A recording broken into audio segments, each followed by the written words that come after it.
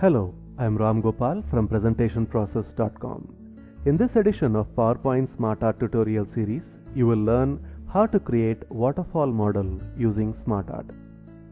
In the process, you will also learn how to convert this text-based slide into this interesting looking diagram. First, let us get a quick overview of waterfall model. Waterfall model is usually used in software development processes. The diagram shows the various stages in software development, and the process flow is shown as sequential steps flowing downwards, and hence the name waterfall model. Let us see how the text is set up to create the diagram. You can see that the title of the various steps in the process are shown as level 1 text, and the explanation for each of the process steps is shown as level 2 text. When we convert this text into diagram, we need to keep in mind that it is a step down process because the flow is downwards. So let us see how to convert this text into a Smartart diagram. First, let us select all the text. Right click and go to Convert to Smartart. Ignore these default options and go to More Smartart Graphics. Since we want to illustrate a process, we will search for options under Process. Since this is a step down process, the right diagram would be this one called a step down process diagram. And as soon as we click OK, the text gets converted into a beautiful waterfall model. Though the conversion is made, the second level text is so small that the last person in the room may not be able to clearly see the text here. So how do we make the text more visible? There are a couple of things that we need to keep in mind to make sure that the text is visible. The first point is the size of the font depends on the length of the longest sentence in the level 2 text. So one way to make increase the size is to reduce the length of the level 2 sentences. Once you do the initial pruning of the sentences, the second step is to increase the width of the text boxes. The point to note here is the width of the text boxes are limited by the width of the bounding box. So if you want to increase the width of these text boxes, the first step we need to do is to increase the width of the bounding box, which we are going to do now. And once we do that, we can increase the length of these text boxes. So I'm going to do that by doing this.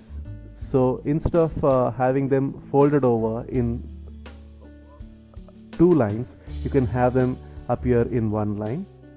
And we also need to make sure that the length is appropriate even after increasing the font sizes. So we are going to increase the font size and then increase the length of the text boxes. So let us select all and then go to Home and increase the sizes till the time we are happy with the result. Okay, so this seems reasonable. Now the text boxes should be able to accommodate this length. I think this one is slightly bigger than this one, so I think we will standardize this level 2 text to 14 and level 1 text to 20.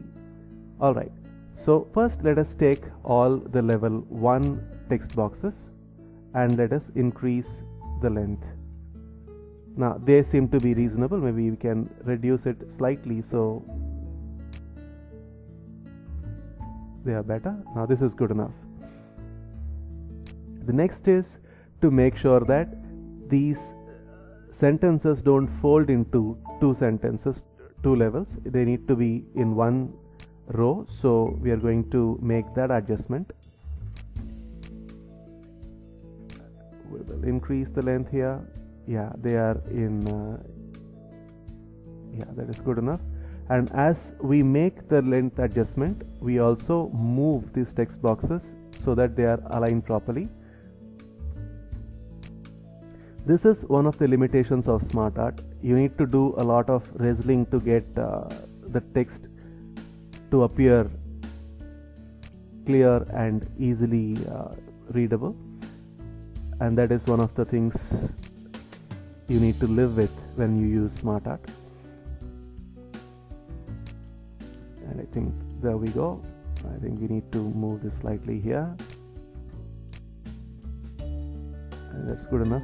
Maybe we can increase the bounding box a little more, and that should do it. Now we can move this whole thing here. Maybe we can slightly move this. There is no shortcut to achieving the perfect result.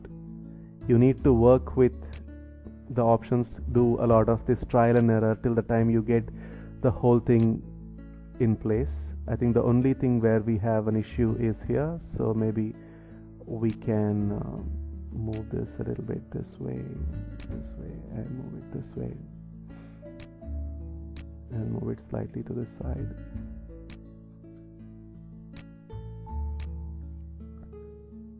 It can sometimes test your whole patience, so we'll move this here, this side, because one is dependent on the other.